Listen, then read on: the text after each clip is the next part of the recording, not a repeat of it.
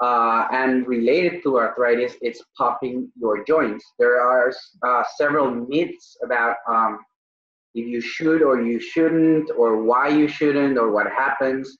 Basically, it's very simple actually. In between most or some of the joints, like for example your knuckles, there is what we call synovial fluid or synovial fluid, which basically is a liquid that's made with the purpose of lubrication. So the joints, one bone doesn't have a lot of friction with the other, so there's this liquid. And it's like trapped in a capsule. So basically when you stretch or you try to pop your knuckles, the bubbles of CO2 that are dissolved in this liquid, basically they create what we call cavitation, which means they enlarge and eventually they pop.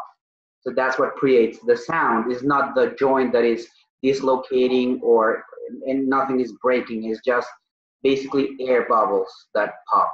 So it's very similar to what happens when you open a bottle of champagne. Basically, the bubbles grow and the pressure pops the cork. So it's basically the same. Usually, this will not create any disability, any arthritis, or any pain. Of course, excessive doing of it might create certain tension of your ligaments. So I wouldn't recommend you to do it all the time. But even if you don't do it on purpose, you will notice that eventually, certain times, probably once or more than once a day, your joints will pop without you even trying to do it. So it's normal, and nothing will happen if you do it.